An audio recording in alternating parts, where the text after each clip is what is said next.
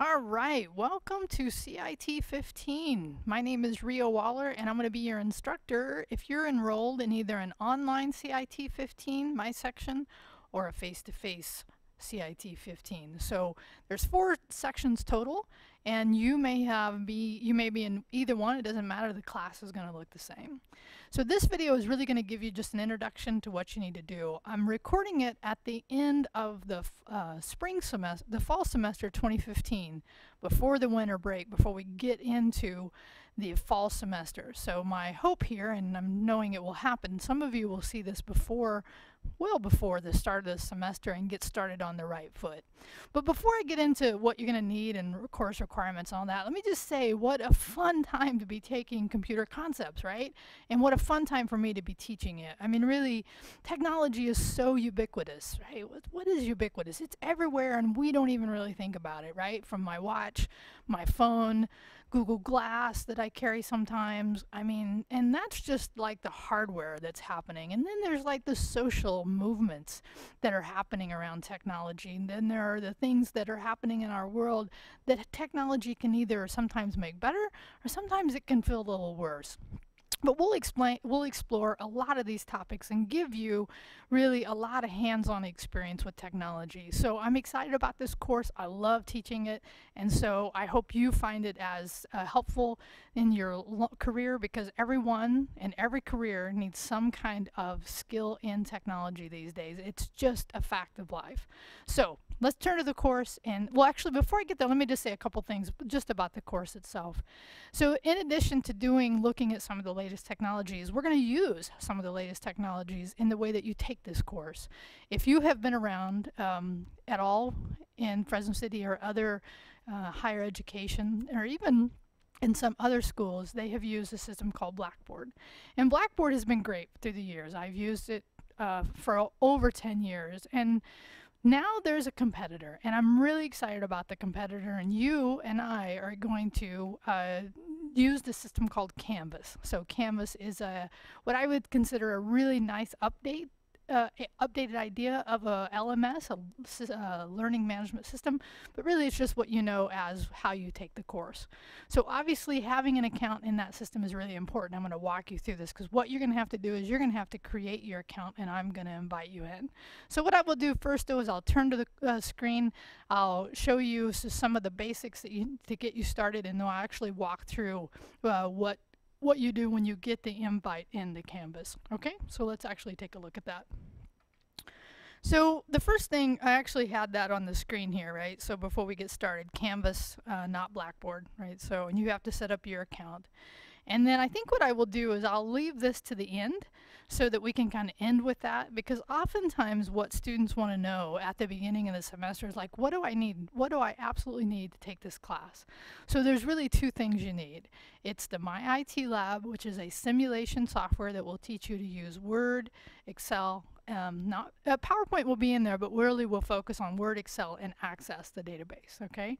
So, and included in your My IT Lab setup will be an ebook version of the textbook. So you can choose if you want to buy the hard copy and the code from the bookstore here on campus, or you can buy it just directly from the My IT Lab folks.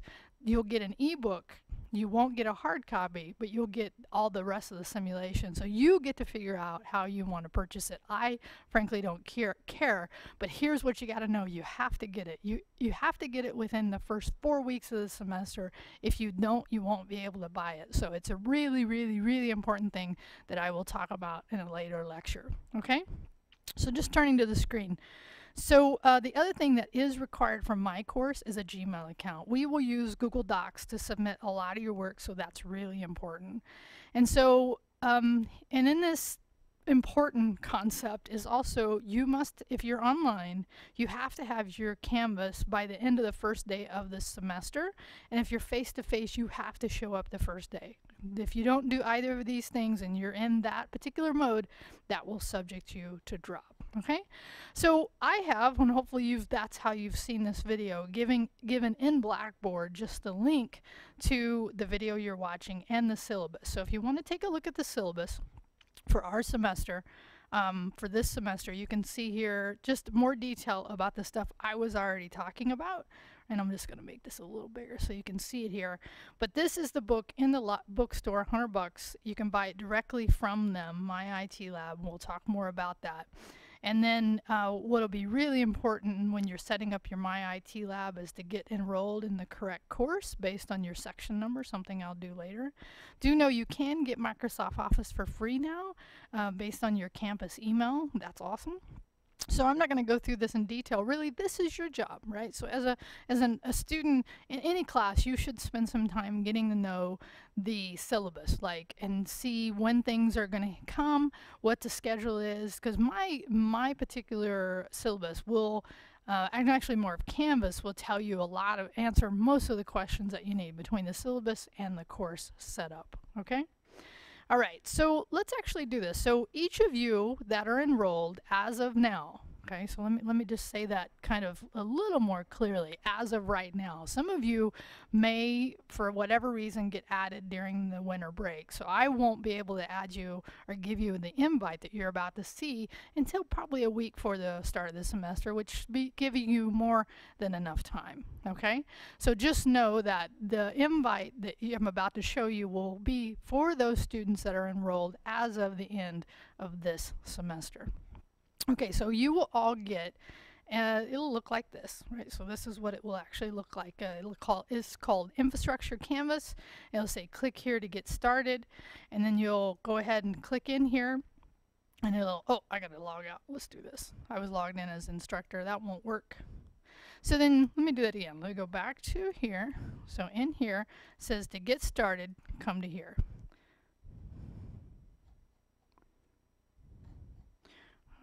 Oh.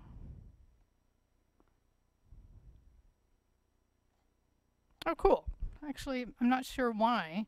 It says you've been invited to join. I don't know why I didn't. I guess it looks a little different than the last time I did this for a moment. I'm like, what does this mean?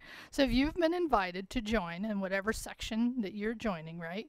So in this case, you can go ahead and just hit accept. Welcome aboard. And what this is, and this is really what I expected to see, so it's kind of funny that I saw it on the second screen, so it doesn't matter. So most of you, I'm guessing, will not have a Canvas account. Now, what you're used to is the campus usually already sets up your Blackboard course, your Blackboard accounts, but in this case, you have to set up your account. So it's not a big deal, though. Just go ahead and say create my account. Right? And then you get to determine whatever your password is. I always recommend strong passwords. You can have it send you updates. You do have to agree here. And what's important here is the time, right? So you want to choose the correct time so that when you're posting stuff, it gets in there. So once you do that, boom, you're in. That's really, that's really what you have to do. And now that you're in, right, so this is Canvas. This is it. And I will, in week 1, go over more of what you need to do and what you need to know. Okay? So let me go back here. So I got you in Canvas, right? So I've talked about what you need to do. I've talked about the I've talked about the course requirements, what you need to get a hold of, just knowing and planning ahead. I've talked about having your Canvas account. So this should be the video that just gives you that basic information, get you started on the right foot. I will now record other subsequent videos that you will see later in week 1 and other items that you will that will come up real quickly into Canvas. Okay, so I'll talk to you later. Bye.